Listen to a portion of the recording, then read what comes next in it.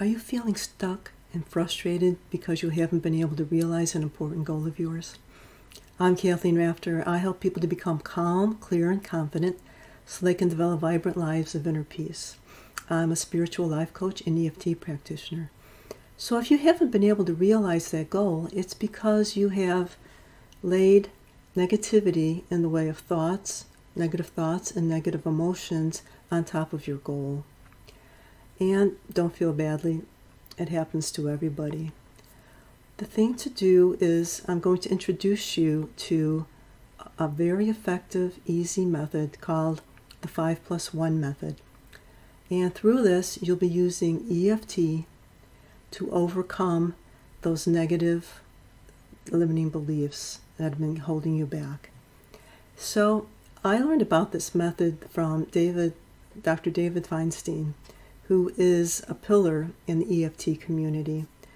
When I first got my EFT certification, I was afraid to go out and build my business. And I stayed for months not doing anything until I learned this process. And it's been very helpful for me personally, for my family, and for my clients. In fact, I have a client who wanted to join the local senior master swim team in her area, and she had tried out, but she was too slow. They wouldn't allow her on the team until we went through and did this practice. And then when she tried out again, she was the fastest person to try out, so of course she made the team. So the first step to this method is to form a formulation using I am followed by whatever your goal is. So let's use my building the business as an example.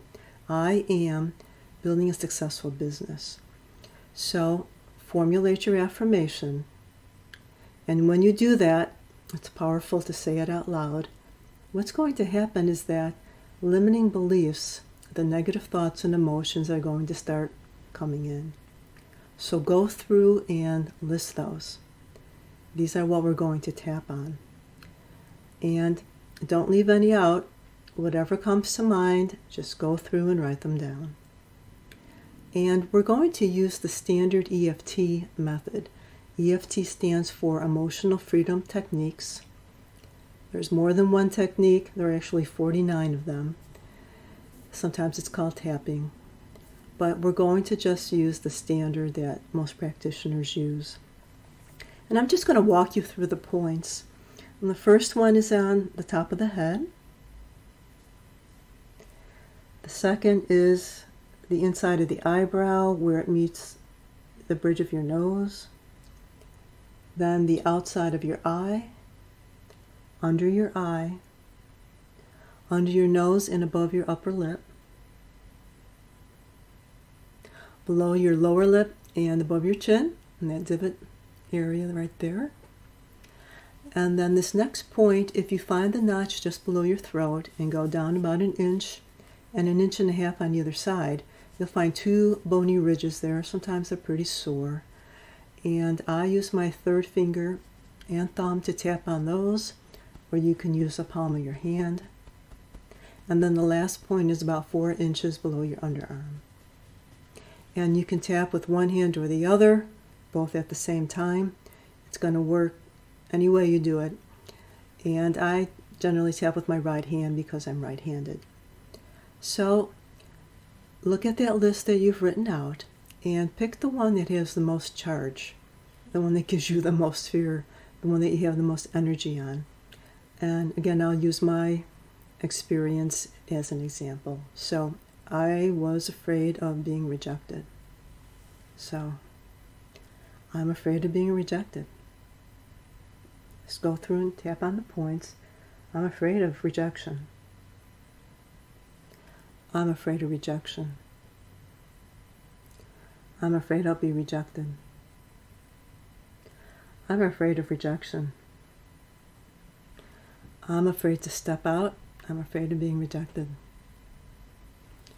I'm afraid of being rejected. I'm afraid of rejection. So as you go through each one of these, just evaluate.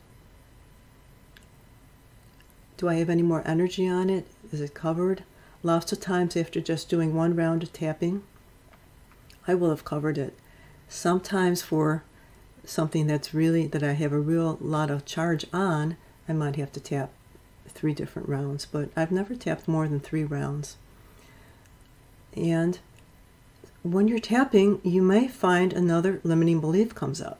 Go through and tap, and on those, just continue to tap on the one that gives you the most charge. If you do that, lots of times the others will lose their charge and you won't have to do as much tapping. But don't leave anything on the table. You want to go through and cover everything, because these are the emotions, the thoughts that have been keeping you from realizing your goal. And then the second step is to go through and to affirm.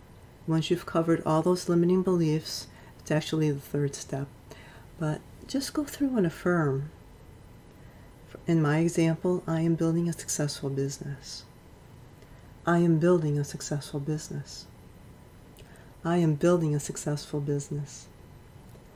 I am building a successful business. Really put some emotion into that, some conviction. I am building a successful business. I am building a successful business. I am building a successful business. I am building a successful business. Now, if you find any limiting beliefs come up, any new ones, just write them down and make sure you tap on those as well. Clear as much as you can until you go on to the next step, which is going to be to visualize while you're tapping. So with the affirmations, I probably will do about 2 rounds of that before I feel that it's really anchored into my body. And with the visualization, I'll probably do about 3 rounds. So just go through and don't worry. If you're not a real visual person, just feel and just listen to what you may hear. I'm not very visual myself. I'm much more feeling, and I'm much more of an auditory type person. But just go through and imagine what it'll be like when you reach that goal. What will you see? What will you feel? What will you hear?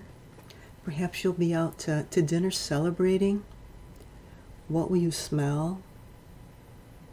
Wonderful food there in the restaurant. What will you taste as your dish comes and you try it? The clinking of glasses as you celebrate. And I usually go through and do this for 3 rounds. And again, if any limiting beliefs, any fearful emotions or thoughts come up, just write them down and tap. You don't want to leave anything. You don't want to leave anything to chance. These are the things that have been holding you back from reaching your goal. So when you do this, you can continue to affirm and to tap on your while visualizing until you feel like you've got about 80% covered. And when you do, that's when you can take that +1.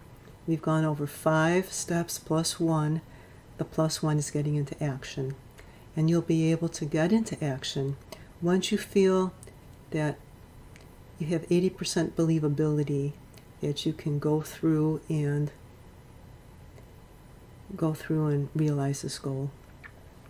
So just to summarize, we've talked about the fact that when you have a very important goal, the reason why you haven't been able to realize it, to manifest it yet, is because of negative thoughts and negative feelings. And I introduced you to the 5+1 method, using tapping with the traditional affirmations and visualizations, so that you can go through and turbocharge your affirmation, your visualization, to overcome the limiting thoughts, the limiting beliefs that have been holding you back.